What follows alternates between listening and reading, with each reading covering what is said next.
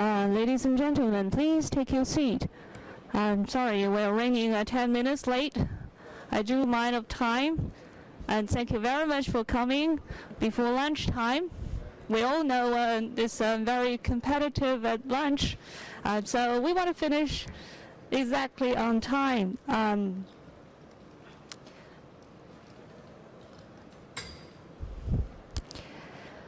The workshop is number 118. Its title is Law Enforcement Through Domain Names, the Caveats to DNS Neutrality. So we will be talking about some interesting things, the nexus between law and domain name system. Hopefully it is interesting to you. Today we have a very distinguished panel. From my left, we have a dear friend from Russia. Is .ru CCTLD manager, Andrei. Right, and we have Carlos Afonso, is a young professor from Brazil. Even he's young, is very famous. And we have two professors from India. It's Professor Vivekanandan and Professor Chinmay. And at my far left, there's Bertram from France. What you can see is very interesting setting. I'm from China. My name is Hong Xue. It looks like a brick country plus Bertram. So we have Brazil, Indian, Russia, China. Bertram probably can represent the rest of the world. Right. So hopefully we have some interesting discussion today. Before my opening little talk, I would like all my dear friends to give a short self-introduction, probably in 3 sentences each. So Andrei, how about from you? Thank you, Hong. My name is Andrei Kolesnikov. I'm a director of Russian CCTLD, and we operate 2 country code domain names, .ru, which is about 4 million domain names, and .rf, which is IDN, national IDN, which is about 860,000 domain names. And we face with these issues we're going to discuss today every day. Thank you, Andrei. Carlos Afonso, please. So, hi everyone, I'm Carlos Afonso from Getúlio Vargas Foundation in Brazil. I'm the Vice Director of the Center for Technology and Society, not to be mistaken with the Center for Internet and Society from my friends at the table. One is in India, the other one is in Brazil. And I think my participation here is due to the we are a center inside a law school at Getúlio Vargas Foundation, so we have been following Internet governance for a while, and nowadays we have a partnership with the Brazilian Internet Steering Committee to develop a permanent analysis of the developments of Brazilian Internet. So I'll be talking a little bit about some recent cases and some developments on the Brazilian Internet. So I think that's it. Thank you. Vivek, please. I am Vivekanandan. I teach at National Academy of Legal Studies and Research at Hyderabad in India. I'm also the director of the Global Internet Governance and Advocacy think tank, which interacts with civil society as well as government. And finally, I'm not a young professor. Thank you, Vivek. Chinmay, please. Thank you. I'm Chinmay Arun. I'm an assistant professor at National Law University, Delhi. I'm also a fellow of the Center for Internet and Society, and I'm involved in setting up a Center for Communication Governance, which would generate quite a lot of research, build capacity around media and internet policy, and which would hopefully also get involved with a little bit of policy intervention. Thank you. Bertrand? Good morning. I'm Bertrand de la Chapelle. I'm on the board of directors of ICANN. I am also directing a Internet and Jurisdiction project which deals with issues like the ones that we are talking about today. We will organize, by the way, 2 other workshops that I will talk more about it. I was previously the French ambassador for Information Society, dealing with those issues.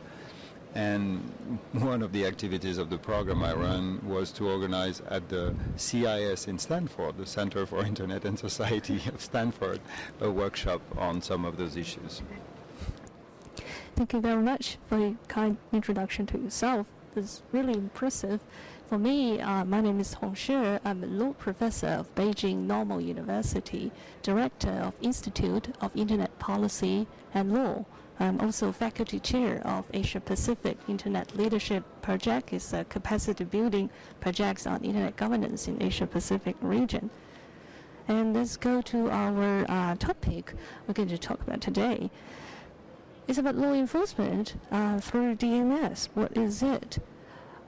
We have been seeing the law enforcement on the internet for many years. It's from the day one of internet. There's a lot of legal issues that's happening here. It's about privacy, defamation, cybercrime, intellectual property infringement.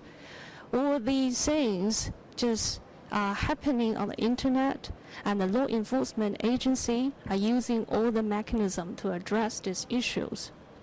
One of the mechanisms is through the internet service providers. They can ask the ISP to take down certain contents, to block certain traffics, to prevent the cybercrime, to protect the privacy of personal data, protect intellectual property rights. These has become very much regular or weird legal practices in most of the countries. For example, with respect to copyright, we've seen from the United States Digital Millennium Copyright Act, DMCA, this notice and takedown mechanism has been used very widely all around the world. So in almost all the major jurisdiction in the world, we can see the ISP will take action, take down certain contents, either through court order or according to their own policies. But what we can see is happening recently, and is pretty new now, is kind of enforcement through the domain name system. This raises tremendous concern in the internet community. If you are going to enforce through deepen down into the critical internet resources, apart from the internet service providers level, they will possibly affect the internet traffics, affect the stability and the security of internet communication. This is being addressed very clearly by the technical experts on the internet. And we've seen there are many countries or international organizations actually making rules or norms that is going to this direction, despite the opposition from the internet community. What we learn is the bill from the United States, such as on SOPA or PIPA, that's kind of through DNS filtering. You either block the domain name, stop the resolution, or redirect the domain name to another site. This is the same direct intervention with the internet traffic. That's been happening in the GTLD namespace for quite some time.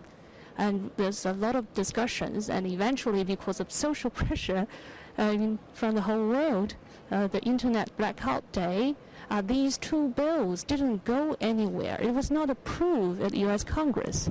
But of course, this is not end of story. We know the Trans-Pacific Partnership negotiation is happening right now. We don't know whether something from this DNS filtering could be secretly brought in this TPP mechanism, especially TTP has no transparency to the public. They have to some businesses available the negotiation documents to them. So this is for what is happening in the legal framework, the international trend. Today, since we have the privilege from these very distinguished experts from different jurisdictions, probably we can talk a little bit about CCTLD and DNS filtering. They will be even more interesting. CCTLDs are very different from GTLDs. They are subject to the jurisdiction and laws and policies in their territory. This is very clear and is being confirmed by the GAC principle that's been set out 10 years ago. So CCTLDs has always been running their TLDs in their territory subject to local rules and jurisdictions, even though there's some special CCTLDs, it's just some open CCTLDs, and now we have IDN CCTLDs. But CCTLDs may have their own policies to address the problem of DNS filtering. This is something we can compare exactly today. Well, if we talk about DNS filtering, it may not be bad things. It could exactly for very much legitimate and necessary purpose. It is to take down a phishing website. We want to take down this very timely. It is against a cyber crime. It is to prevent a malware from spreading around the internet. These are very legitimate purpose, but the issue about substantive justice cannot just compromise the procedural justice. What we want to talk right here, right now, is the due process. Whether a CCTLD should make a policy to take down certain domain names, not only because of the string is not appropriate, but also the contents communicated on this domain name website is not appropriate. Should a CCTLD do this?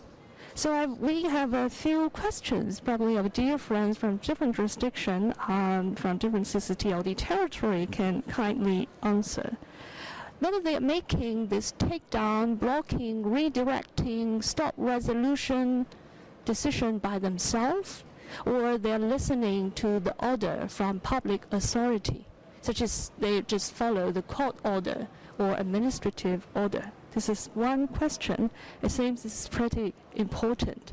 Are you doing this by yourself, or you just enforce the order of public authority? A second question is that, are you following the administrative order or following the court order? This went through the judicial process. The third question is very critical. It's about cross-border issue.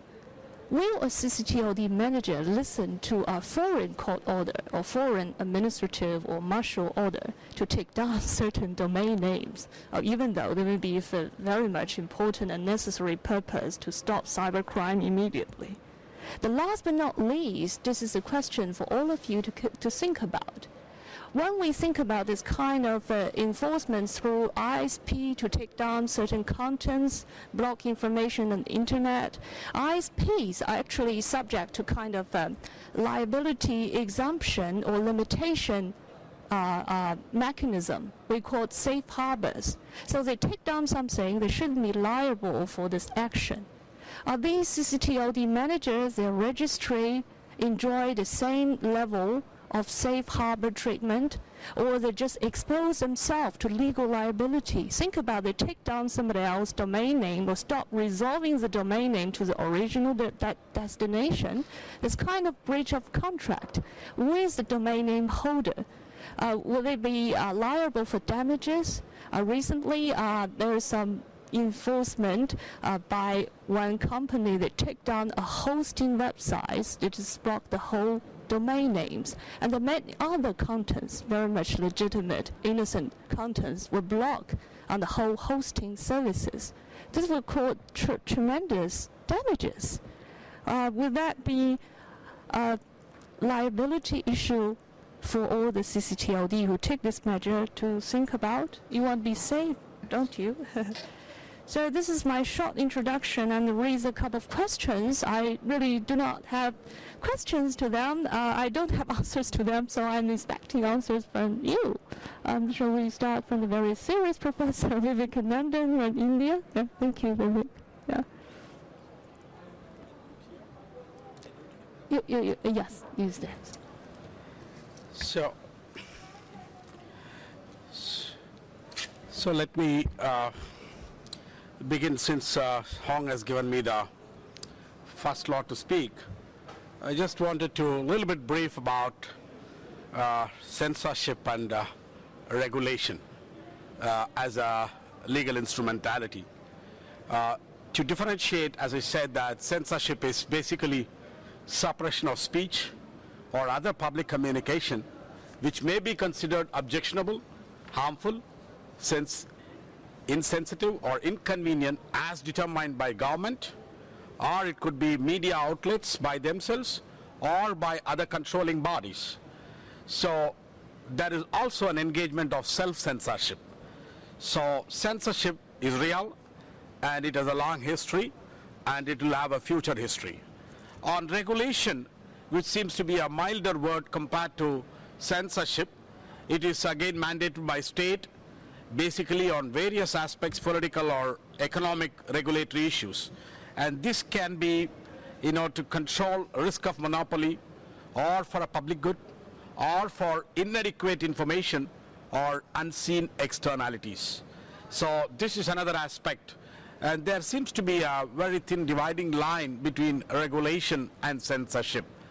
And censorship seems to be at the extreme end, and regulation seems to be operating somewhere on another end and the middle ground. So if you really look at this topic, what we are discussing today, from an Indian context, we do not have so far a specific policy or a specific act at the CCTLD level. It has been more from the ISP level, and that again pre-2008 we had not much of occurrence, but after 2008, with a major attack in Mumbai by the terrorists, which had an extensive use of internet as one part of planning, there was a huge outcry. And after 2008 you find what you call as takedown notices or blocking ISPs became an important part. India had its first Indian Information Technology Act in 2000, which was quite modeled after the other countries' models, but it has been quite dormant. But after 2008 and 2009, you find a flurry of activities, and that culminated in 2011 with different fronts where they were trying to talk about the concerns in terms whether it's regulation or censorship. The first one I would like to refer is basically what I call as the takedown notices which were issued to Google and Facebook. Google brought out in its transparency report of the increasing request or increasing order from the government to remove very many websites. Of course, from the government side, the predominant argument is basically concerned about a very religiously sensitive society, and you all know that India has multiple religions and has a track record of a lot of religious riots. So they felt that this is the reason what they gave. But according to Google their own report, the majority, almost 80% of the sites which were asked to be removed were basically sites which were politically critical rather than sites of hate speech or other types of varieties. So this brings us to the question that how does this new guidelines in the IT Act really acts? So the question is, even though on paper you have quite a lot of checks and balance in terms of various secretaries to be consulted before such thing to be done, on the ground it looks like the orders are much issued at a much lower level, and probably there is no clear link between whether all these things were considered properly and orders were issued. On the other side, you find the ISPs rather overreaching out of fear, because they don't want their operations to be suspended or to get into certain litigation. So many a times it was brought to the notice that they have blocked entire websites instead of taking on certain URLs.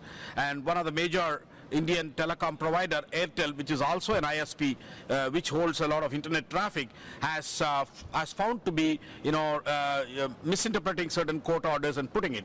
So this is one front from the executive side.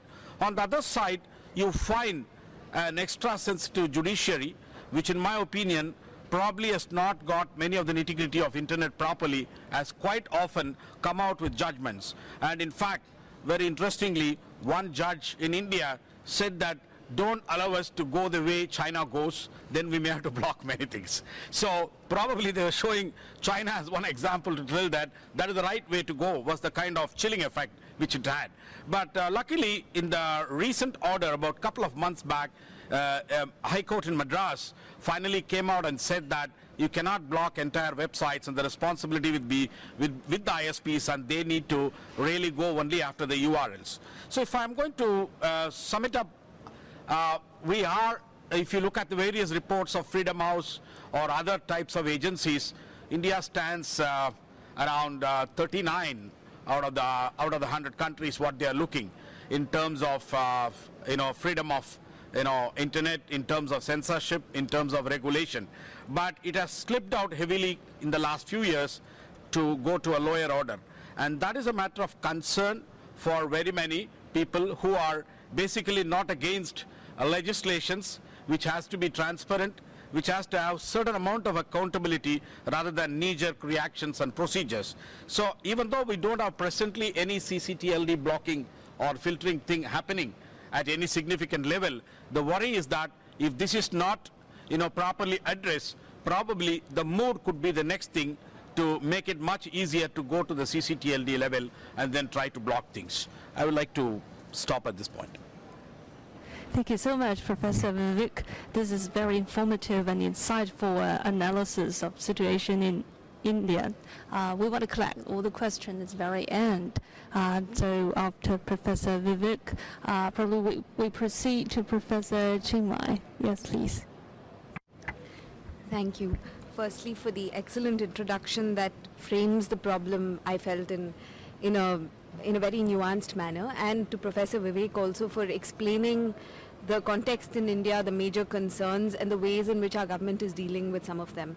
I'm going to try and take this forward to address the introductory question of the sort of structures that we have in place right now and the kind of concerns that are likely to rise in the future, and perhaps some ways in which we could think about addressing them. I hope that this framework will make sense in the Indian context, and I'll give you examples as I go forward. So to start with, when I discuss the issue of filtering, I'm going to discuss it a little generally and not DNS specifically, because that's the way in which, as Professor Vivek explained, Indian policy works right now. I'm going to keep it values neutral so that everyone in this room more or less relates to this mechanism regardless of which country you're from.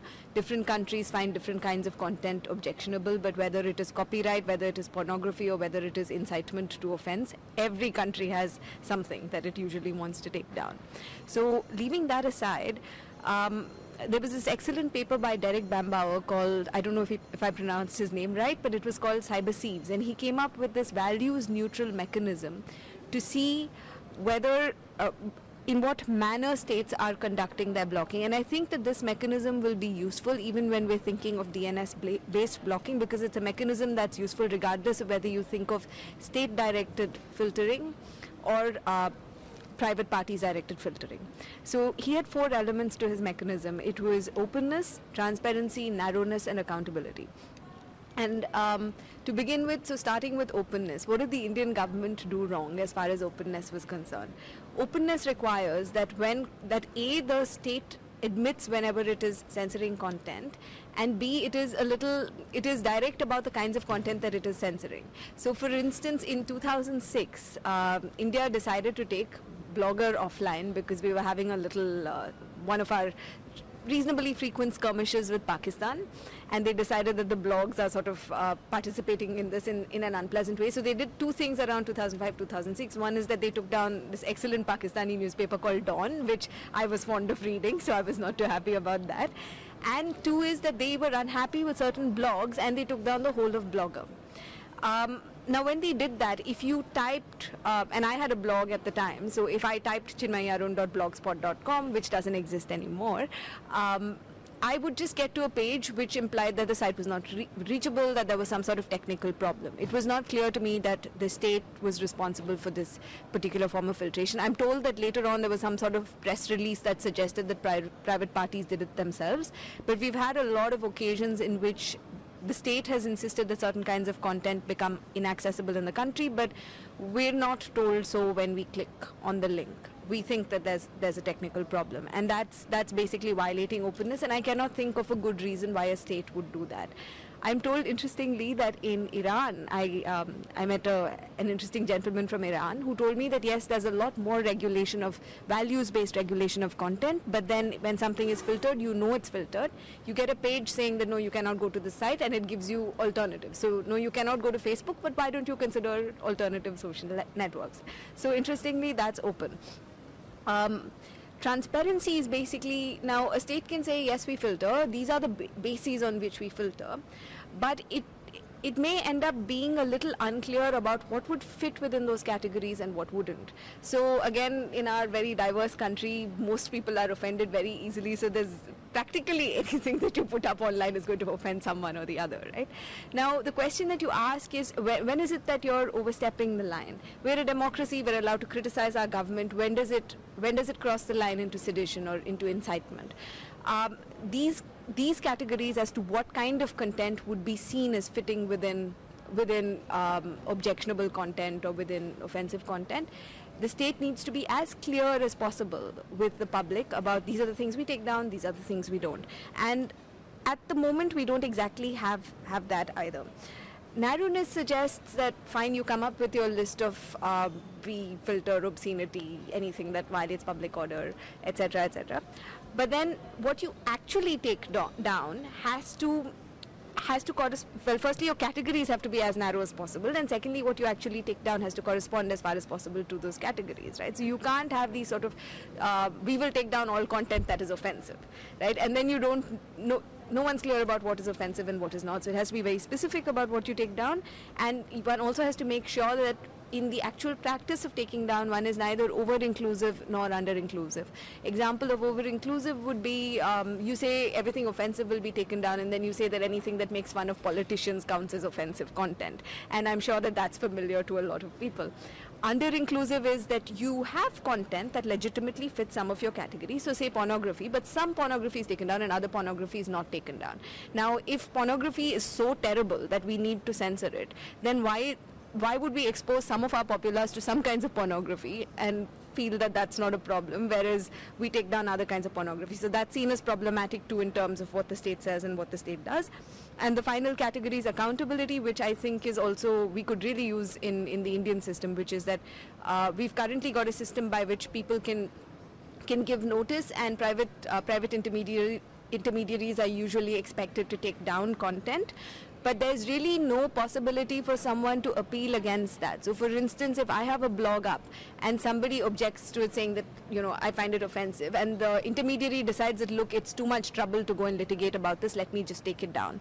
I, the blogger, or my one or two readers, would not be able to appeal and say that, no, actually it doesn't fit within the categories described under the IT rules. That's one. And two, even in terms of general principles, there is no appeal process built into the notice and take down process in India, and that's problematic too.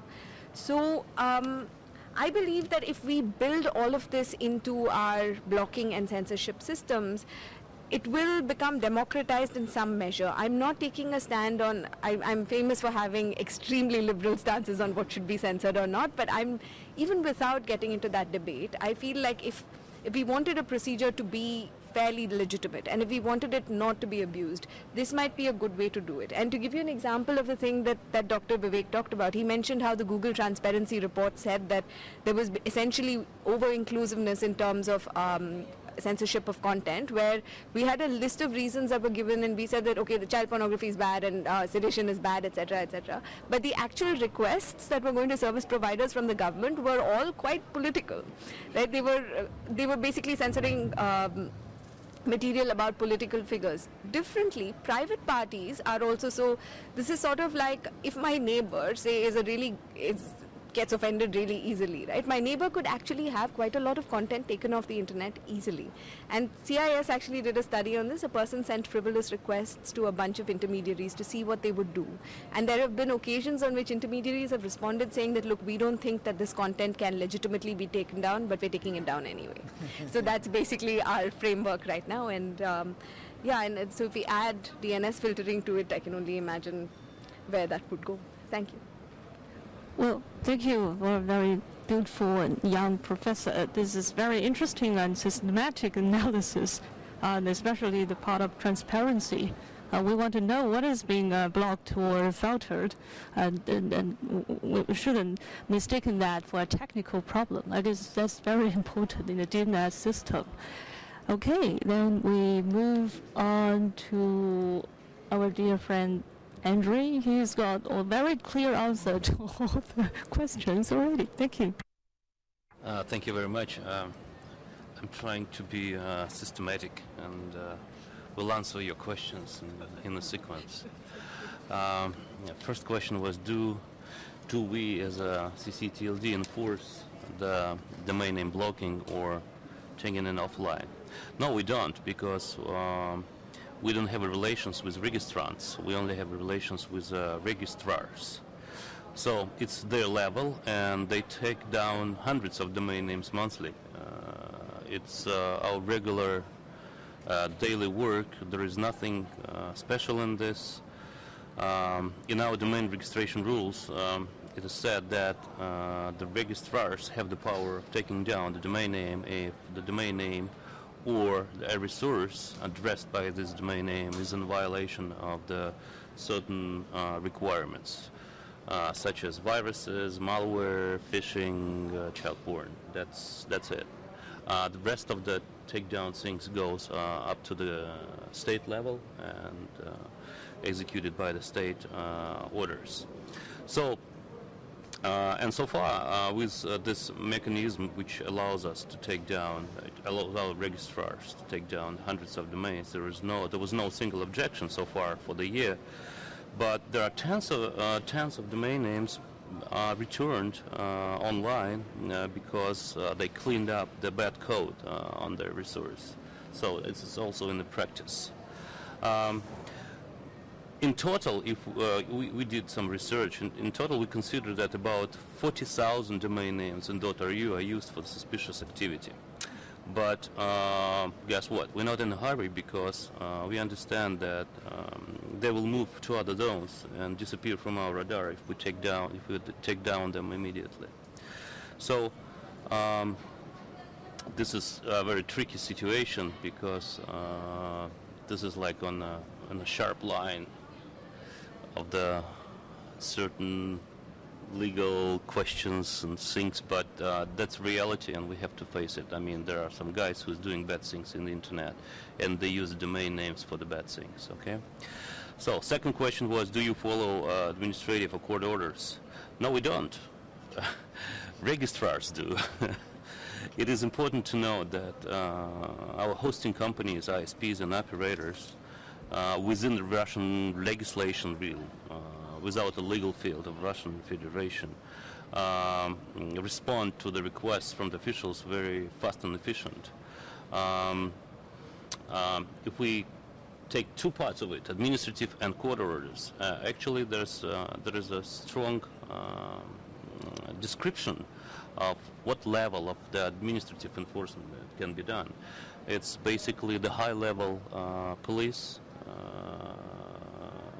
bureaucrats, the police officers, which most of them known, very few of them can do this order, and also the prosecutor. The prosecutor can send you a note saying, you know, please take this domain down. And again, we're talking about the cctld.ru, so we're talking about the national cctld. So okay, another question was cross-border issues, how we deal with administrative or court orders which we receive from the abroad. Well, this leaves some space for the improvisation, of course, because there are common grounds, child porn, you know, viruses and fraud, drugs and weapon traffic, and what we do, we send these orders to the fast track. That's what we call the fast track path. We know some guys who can take care of these issues very fast and efficient.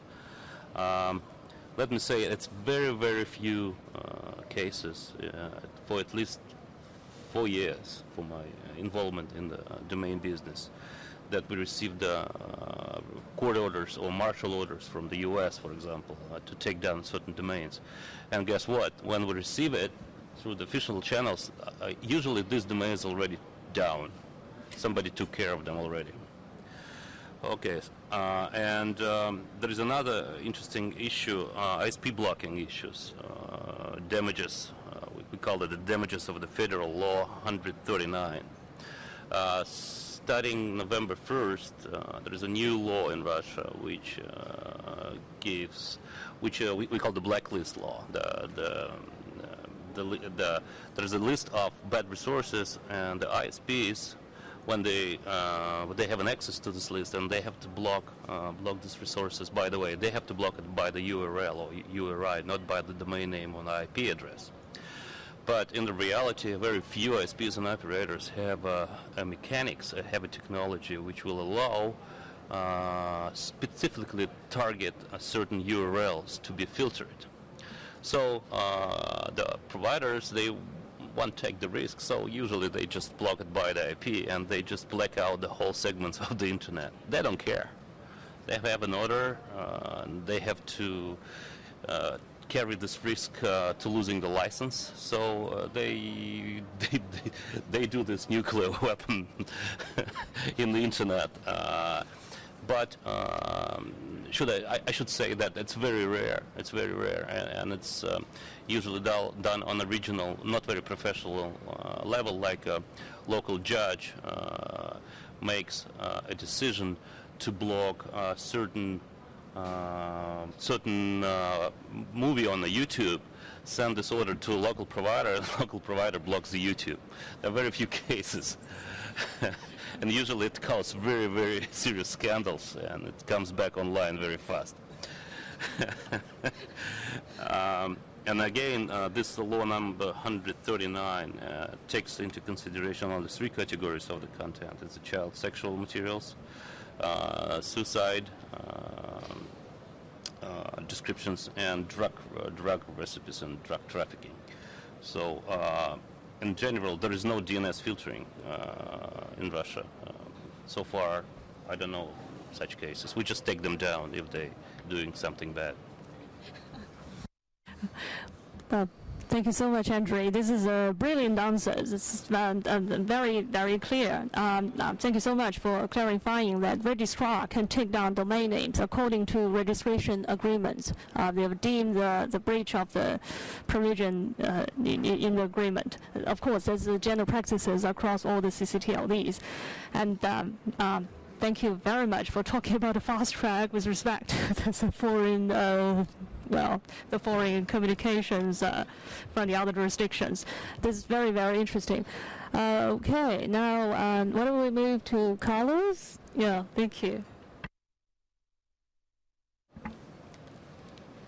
Oh, thank you, Hong. And I'll probably be very brief. Not as organized as my Russian friend, and as not going through one question after the other. But let me start very broad, dealing with DNS, and then tackling some issues on filtering and the role of the ISPs, since my Indian colleagues were addressing this issue as well. So at first I would say, and it's a pretty a broad remark, that the DNS and specifically the CCTLDs, they certainly are key to discussion of jurisdiction and rule of law in the internet. And this idea that the internet is a borderless region, land, this is all gone, and this is only useful nowadays to sell smartphones on ads. And so we really need to understand how to address a situation in which you have the borders pretty much framed inside the CCTLDs as regions in which you have a national law applying to that piece of domain names, and how can we compare and treat this kind of regulation in a globally distributed resource infrastructure, I may say, as the internet, which is a major internet governance question. But I'll leave that to Bertrand, that I think that's probably one of the issues he's going to take. So on the handling of DNS in Brazil and the DNS blocking / filtering, I really have to say, and this it's good to put this up, that I'm not speaking on behalf of the Brazilian Internet Steering Committee, even though we do a lot of research with the Brazilian Internet Steering Committee. And the position, from what I understand, from CGIBR, from the Brazilian Internet Steering Committee, is that they do not filter or block domain names, and if they do that, it's only by a court order or by a judicial order requiring that. So there isn't a situation in Brazil in which a law enforcement agent could request a domain name to be blocked, and that would be accepted by the current status of the way DNS is handled and CCTLD is handled by the CGIBR in Brazil. Having said that, I think it's important to highlight one situation here. The CGIBR has, for more than 2 years now, been running this set of 10 principles of internet governance in Brazil. Maybe some of you guys here in the room have already heard about it. We have been talking about those 10 principles of the CGIBR for a number of times in previous editions of the IGF. So if you happen to be in the flying circles of the IGF, there's a good chance that you have heard about it. And one of the principles for internet governance in Brazil, in the CGIBR, is what we call, like in the absence of a better translation, we call it, that I'm saying in Portuguese, inimputabilidade da rede, and we translate that to unaccountability of the network. That's the official translation. But I would simplify it. Unaccountability of the network means, like, don't blame the internet. Do not interfere with the one who is not the person responsible for the infringing activity. So the way the CGIBR explained this principle, that so-called unaccountability of the network, is all action taken against illicit activity on the network must be aimed at those directly responsible for such activities and not at the means of access and transport, always upholding the fundamental principles of freedom, privacy, and respect for human rights. So that's the explanation of this principle as set forth by the CGIBR. So this is the issue of DNS. That brings us to a specific issue in Brazil, which is intermediaries liabilities / filtering and blocking of content. So just to give you guys a highlight on that, those principles of the CGIBR, they were approved by the Brazilian Internet Steering Committee. But nowadays we have a process in Brazil to turn those principles into law. So we have what we have been calling the Civil Rights Framework Initiative in Brazil. In Portuguese, we call it Marco Civil. Marco probably doesn't mean much to you. It seems like the name of an Italian actor or soccer player, but it's framework. So it's a civil framework for the internet. So the idea behind this civil rights framework is to really insert into Brazilian legislation fundamental principles and fundamental rights for further regulation of internet. And of course, you have the usual suspects: free speech, privacy, net neutrality, they're all there. But when it comes to filtering and blocking and ISP liability, we have now been facing a very interesting struggle, and that's my two final points on the Brazilian scenario. So the first is the Marco Civil, the Civil Rights Initiative, the Bill of Law that is now being discussed in the House of Representatives, as it is today. And by the way, let me just tell you, this Bill of Law was in fact created by a collaborative process in which people could just contribute to the actual wording of this legislation in a website, which was something quite unique at the time. It was 2009 when we ended up starting this process in Brazil. So this very collaborative process, it's now being discussed in the National Congress as a Bill of Law, and we have this provision on ISP liability. And the provision as it stands today says that ISPs are not to be responsible for the content that third party upload at the internet, except when they do not comply with a judicial order. So this wording is really important here in this debate of filtering and blocking and the DNS, because it sets forth the principle that a notice and take down, or even a notice and notice process, it may happen. People can notify a provider, an ISP, to take down some content, and if the provider agrees, he can take down this content, but he's not obliged to. He will only be obliged and of course responsible if they do not carry on a judicial decision, if they are requested to take down a content by a judicial order and they do not comply with it. Of course, there's a number of groups that are pretty much not happy with this provision, and some of them certainly come from the content industry, and most specifically to the copyright industry, and that would take us to the comparison with SOAP and PIPA. We had a bill of law in Brazil that was proposed in the Congress. There was almost the exact translation of the SOAP and PIPA legislation that was proposed in the US. So we had our own SOAP and PIPA provision. The funny thing here is that the deputy that proposed this legislation, when he realized the huge criticism that SOAP and PIPA end up facing worldwide, he took down his proposal saying, "I'm a long-time champion of free speech, so I apologize for this mistake that I've made," and he took down his proposal.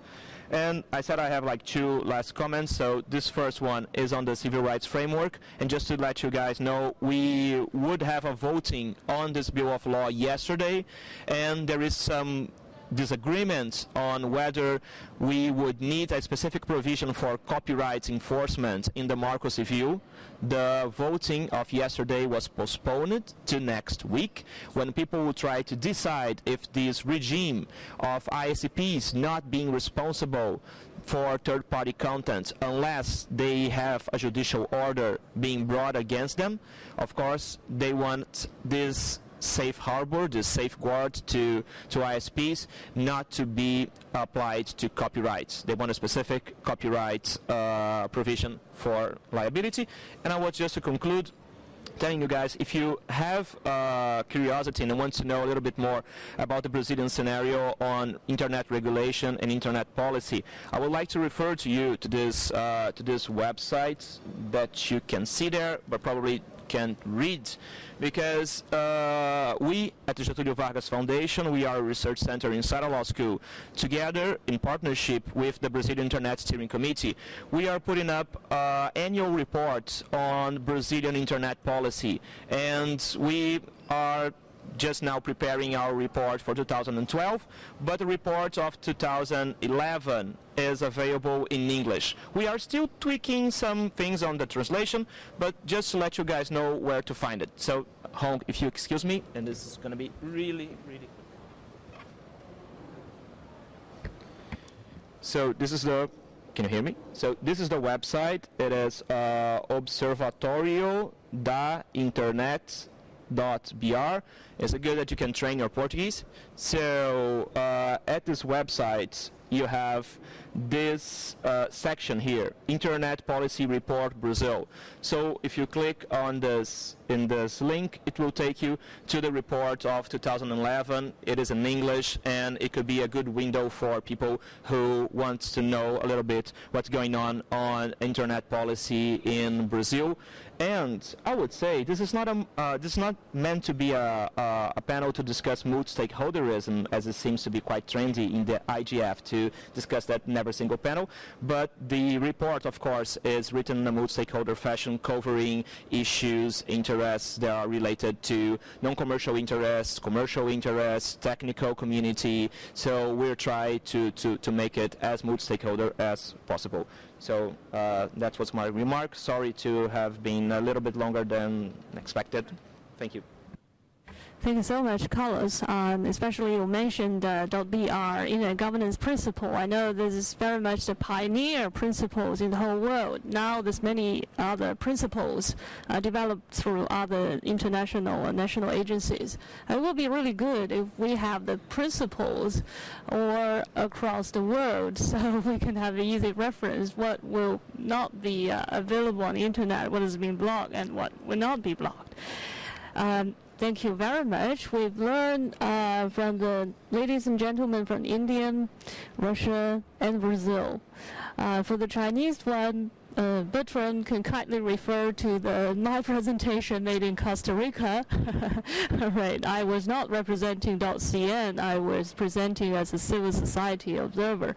So, our Mr. Ward, any observation and a holistic solution to this issue? Bertrand, you have the floor. Thank you.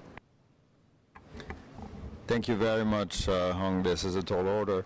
A few elements that I would like to look at these issues in a transversal manner. And most of those elements come from the work that we've been doing in the Internet Jurisdiction Project since the beginning of this year. The first point I want to touch upon is the notion that whenever there is a use of the domain name system and actually the addressing system or the ISP role by a national government, there is a potential for transboundary and extraterritorial impact. And one thing that is very interesting, and it was clearly triggered in the case that you're probably familiar with in the US called Roja Directa, and the case of Bodog, where the ICE arm of the Homeland Security seized domain names that were respectively used by Spanish citizens and hosted in Spain, or by Canadian citizens and hosted in Canada, because those domain names were had either been bought through a registrar based in the US, that was the case for Bodog, for Roja Directa, or through a registry based in the US, that was the case for Bodog.com. The interesting thing with this is that it is, in a certain way, a perfectly understandable exercise of sovereignty, as the operators are based on the territory of the United States. However, when you think about it, it basically implies, if you spread the notion, it basically implies that any website or any application that is under a .com, .org, .net, .tv, or any other TLD that is managed by a US-based operator, the content and the activities of those websites and services should be in compliance with the US law. This is a tremendous extension, extraterritorial extension of sovereignty, when you think about it, potentially. Let me be clear, this is not particularly specific to the United States. And this is interesting in the case of CCTLDs, because as you know, CCTLDs are based on national territories, have usually a close relationship with the government of their country. But the registrants can be in many other countries, and many of them are semi-open or broadly open. And I give you an example with the .ly. A couple of, I think 2 years ago, before the revolution in Libya, the .ly TLD was very broadly used by American-based entities and places around the world, because ly is a nice termination for many English names or English words. And I think a lot of people didn't realize that it was actually the CCTLD of Libya. And one website realized it painfully, because having posted on their cover page a picture of a woman with just one bare shoulder in a dress, the domain was taken down by the Libyan authorities because it was not in conformity with the Sharia law. So what I want to highlight here is that unless we want to go back to, or to enforce a notion that we should only have CCTLDs that are for a given territory, for the citizen of that territory, and under the law of that territory, we are naturally going in a direction where countries have to be careful about how they exercise their sovereignty on the DNS operators that are based in their country. And in addition, I want to tell one thing. I'm telling regularly a message towards a certain number of governments who say, I want to reaffirm my sovereignty on my territory and my operators, that if you push the notion of sovereignty too far without this sort of self-restraint and responsibility, you are actually tilting the balance in favor, obviously, of the country that has the most operators on its soil. And so when, for instance, European governments want to push this principle of the pure applicability of sovereignty, they do not often realize that it is actually handing over to the United States an excessive capacity for extraterritorial impact. And so this notion of extraterritorial impact when you touch the DNS is also what triggered, among other things, the principle of the Council of Europe of no transboundary harm, and the responsibility of states when they exercise their sovereignty on the joint and common infrastructure of the Internet to avoid national measures that have a transboundary harm on the access and use of the Internet. It's a recommendation of the Council of Ministers of the Council of Europe adopted at the end of 2011. That being said, beyond the question of the extraterritorial extension of sovereignty, there's another element that was touched upon in previous comments, is this notion that the logical layer, the naming and addressing system, should be fundamentally not used as a content control panel. And the question is, the Internet is based on the separation of layers.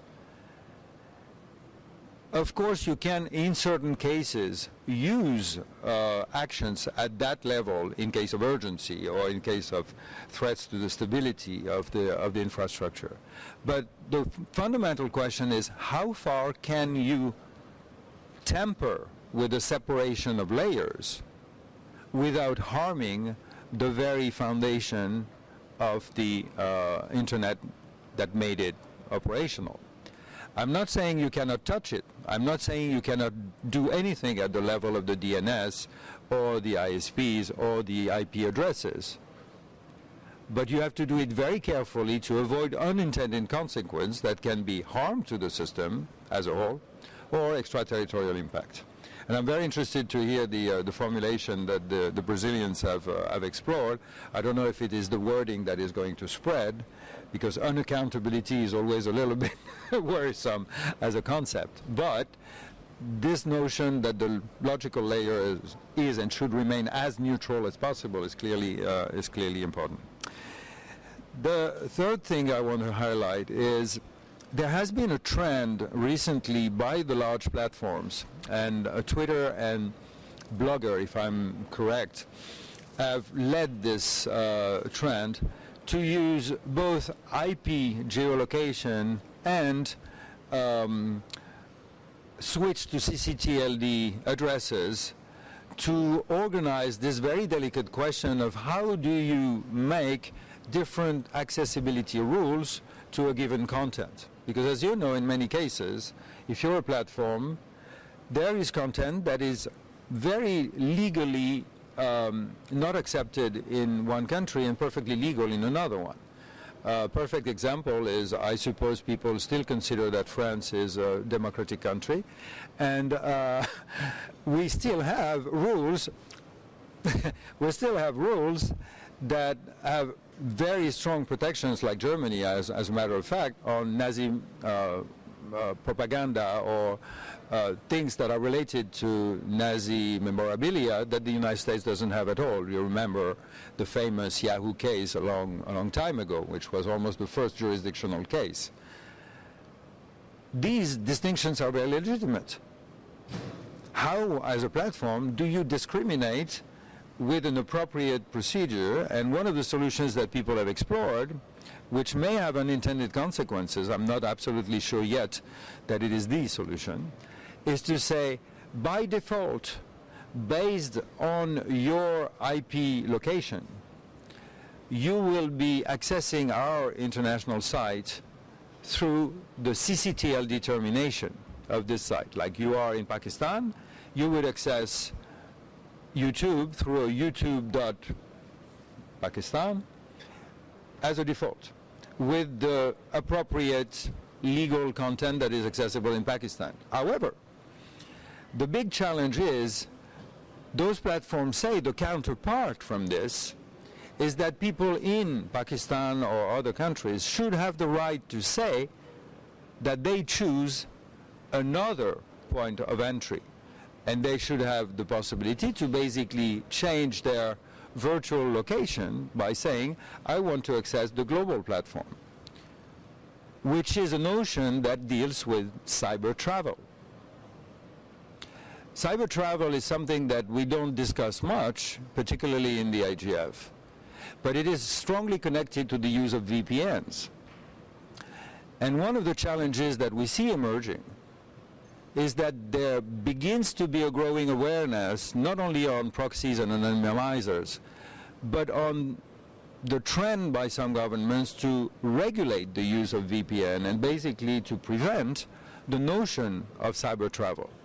And I want to highlight the fact that in the Universal Declaration of Human Rights, there is a provision that we never use, which is the right to leave your country and come back.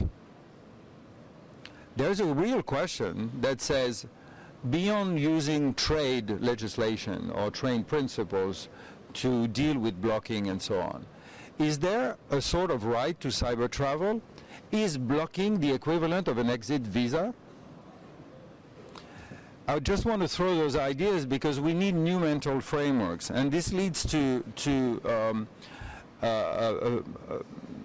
one before last point. The question of openness that you mentioned, I don't know if you're aware, I don't have the code in mind, but there has been a proposal made in the IETF to create a special code for blocking things. Instead of the hash 404, not found, it would be another code that would explicitly say this is not accessible where you are because it has been blocked by the relevant authorities. Which leads me to a very important notion that we have explored in a workshop at Stanford at the beginning of September with the major platforms. We had Google, Facebook, LinkedIn, Twitter, Microsoft, Disney, Yahoo, but also Electronic Frontier Foundation, CDT, and Privacy International. And one of the things that emerged extremely strongly is the notion of due process and interoperability of procedures to ensure that they are proportionate, correctly documented, transparent, and so on. This is something that we will explore more in detail this afternoon at 4:30, so I don't get into more detail. But what I want to highlight as a closing element is, beyond this notion of procedures, the notion of cyber travel and so on, the jurisdictional structure in cyberspace does not map one-on-one the physical geography. It is not completely disconnected from physical geography, but it is not a one-on-one mapping, particularly because there are overlapping jurisdictions. And one of the questions that I want to throw here is the theme of the other workshop we do on Friday, which is what is the geography of cyberspace? And one of the possible things to explore is that the domain name system is actually potentially a map of cyberspace. Because as long as you're on the servers of Facebook.com, you're actually in part under the jurisdiction of the terms of service of Facebook and the digital cross-border territory that Facebook represents. However, as long as it is in Facebook.com, you also are somehow under the jurisdiction ultimately of the US for most of the activity, except if you access it through Europe, where you get the jurisdiction of Ireland and so on. I just want to throw this as a way forward, because this jurisdictional problem is one of the most delicate, and we need to organize the co-management by the government, civil society, and the private sector of those shared spaces that are all those services that are working cross-border. Thank you very much, Bertrand. This is very interesting, especially the part of cyber travel restriction. If you really need a visa to go to the traffic in another territories of this very clear balkanization of the internet. This is segregation of the globally accessible internet traffic. This is really against the spirit of internet. In that case, it won't be internet. It's only some intranet, big intranet. Yeah, I agree with you. However, I want to make a very important distinction. We had a tendency to always speak about the borderless internet. I'm sorry, there is no such thing as a borderless internet. And I repeat, there is no such thing as a borderless internet. There is a borderless infrastructure, logical infrastructure, that is not geographic based. But there are borders, there are jurisdictional borders on the internet. If you move from Facebook.com to a link that goes to Baidu.cn, I'm sorry, it's just like traveling in Schengen space. I moved from France to Belgium. There's no border visible, but I changed jurisdiction. And we have a cross-border internet. We have cross-border spaces. But there are jurisdictions. The question is, are you allowed to cross those borders or not? This is different. Thank you very much. I guess we should save some time for the people in the room to have open discussion. But of course, I have to tell you, there's difference from the Schengen visa. There's no visa at all. You cannot get through. It's completely blocked.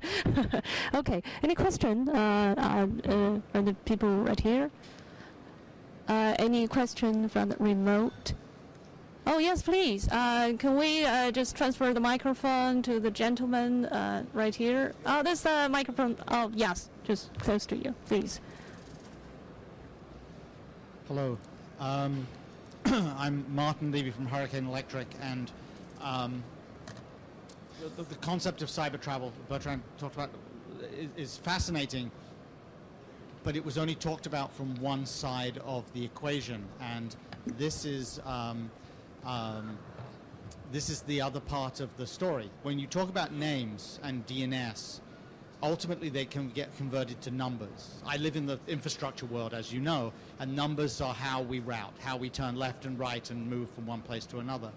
But the point I want to add to the complexity of the story is that when you sit and use whether it be a search engine or a social media or a site that has become international, and it has multiple invocations in different top-level domains, or its generic .com environment, you may see somebody traveling here, let's say from a country in Southeast Asia, may in fact actually by default use a search engine ending in .th or .vn or whatever.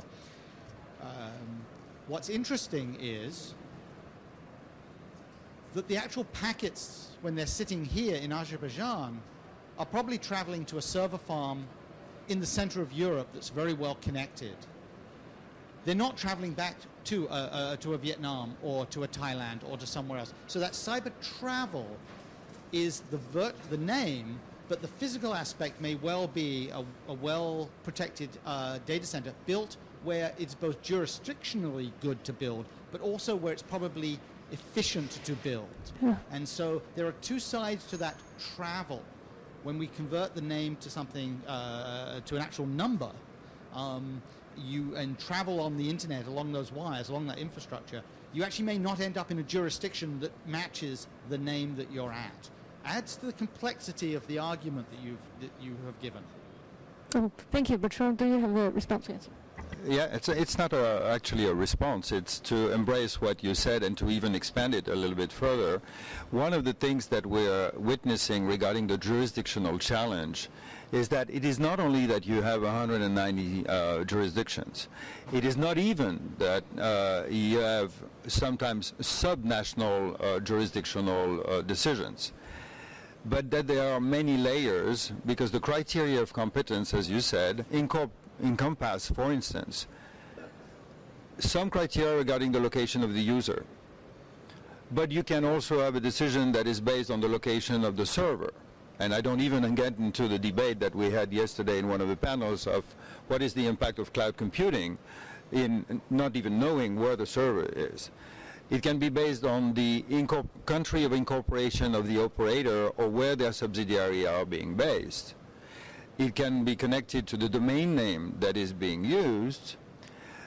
It can be connected to the registry that is actually producing this domain name. And it can be also connected, potentially, as you said, Mark, on the actual routing that has been made, and the physical transportation.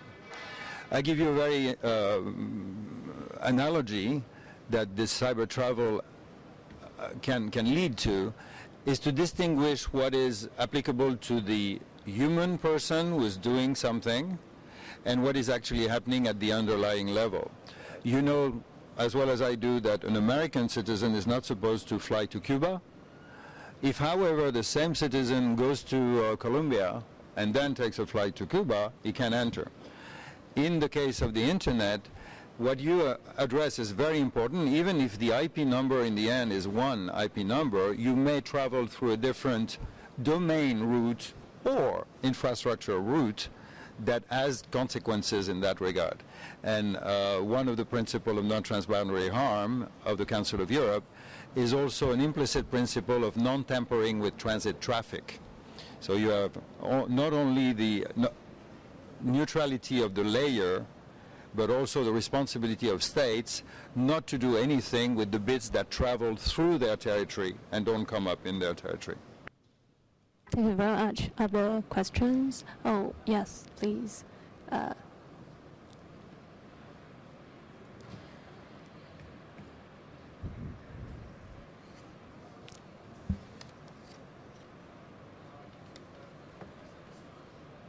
Mm-hmm.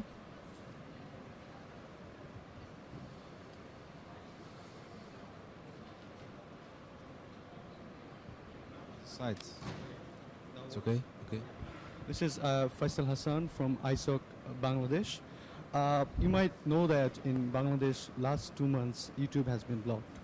And the government has done that to stop violence. Finding no other way, because the company which keeps the content is not in our country. And they refuse to remove the content because it's not in their policy. But they have done the same thing in other countries, but only for our country and many other countries, they have some limitations because they don't have an office or server or whatever. So don't you think that global companies have responsibilities in this case?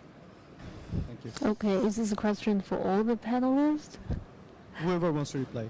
Okay, so who would like to comment on this? Well, this is exactly oh yes, Bertrand. No, you go ahead. This question is an extremely important question because, and I will use here an extremely loaded word. You know that in the Universal Declaration of Human Rights, there are exceptions on the basis of public order. And to be frank, on a personal basis, if I look at what happened with the Assam fake images and videos, and as a former government official, I fully understand the desire and the responsibility of a government to take the appropriate measures to avoid either particular riots or fake information. And of course, if it is somewhere else, it's a problem. What is at stake here, and again, I use it with great caution because I don't even know what the consequences of using this word could be. But we have a challenge now, which is global public order. And the responsibility that the government in one country has and the operators in that country have to take maybe temporary urgent measures because they know it is going to trigger a cycle of violence or so. We don't have the rules, we don't have the procedures, we don't even have the space where they can discuss this. And it is a very, very difficult question because instead of talking about global governance in big terms, we're taking just a thin slice. How do you handle hate speech, which is legal in one place, not legal in another one, when what is at stake is human lives? So I just want to throw this expression. We'll discuss that again this afternoon in the framework for cross-border platforms. But I can tell you that for platforms, they explain to you that they're really caught between a rock and a hard place, because they want to be faithful to due process, they want to be faithful to their own values, and at the same time they are receiving requests that they don't really know how to handle because they have to make a determination which is becoming closer and closer to what a judge does. And this is not what the platforms want to do. Carlos, please. If I may just jump in, and of course this is probably the crucial matter for the need for due process that we are now discussing increasingly, I think, in internet governance forums. And to make just an additional comment to what Bertrand was saying, this is very tricky for companies, and especially, I would say, as bigger as a company gets in the world of the internet, closer it gets to performing some roles of maintaining public order, it will be crucial. And we are getting into a scenario in which if we do not have the standards, and I'm not saying rules here, because I'm not sure if that's a matter that needs to be essentially regulated, because not everything that happens to be new needs to require like a new legislation for that. But certainly that's probably, I would say, the most promising area for standards on due process that will be helpful to companies. And that's a situation in which, as then again going through the multi-stakeholder approach, we have governments pretty much interested in that because they want to avoid riots and they want to maintain the public order. We have companies being asked to perform public activities or maintaining like public order. This is something that you would not expect from someone who put up a website or a social network of some sort. Civil society has a key role to play in this scenario because we have the human rights activists, we have the expertise on the borders of or the extenses of free speech on the internet. And I would just like to remind you all that the special rapporteur for freedom of expression in the United Nations, Frank Lahou, just released his report for this year, and the topic is hate speech. So this is this is something that we really need to pay attention. Last year report from Frank Delahou was a report that was pretty much based on the openness of the internet. The report of this year is focusing on hate speech. So I would invite you all to take a look in this document. It's very well crafted and certainly shed some light into this very, very tricky issue that your question ended up raising to the panel. Thank you very much. We have 2 minutes left. If no other questions, I would say we are really entering into an interesting time and facing a very complicated issue is intertwining the technology and law with territory and the borderless infrastructure and the network. And we've just entered into the very complicated relationship between the global business and the sovereign states. Hopefully they all exercise the sovereignty very carefully, and let's move into a world with open internet and free flow of information. Let's join us to thank all the panelists. They provide wonderful food for thought. Thank you. If I may take the opportunity, you have all received this in your bag. There's this workshop at 4:30 in room 2 on frameworks for cross-border online communities and services. Room 2 at 4:30, where we'll dig deeper in this. And the second announcement is the other workshop that was supposed to take place tomorrow morning at 11 on the geography of cyberspace has been moved to the afternoon at 2. Tomorrow, geography of cyberspace has been moved at 2, and if you don't have this flyer with you, come and ask me. I'll be happy to give it to you.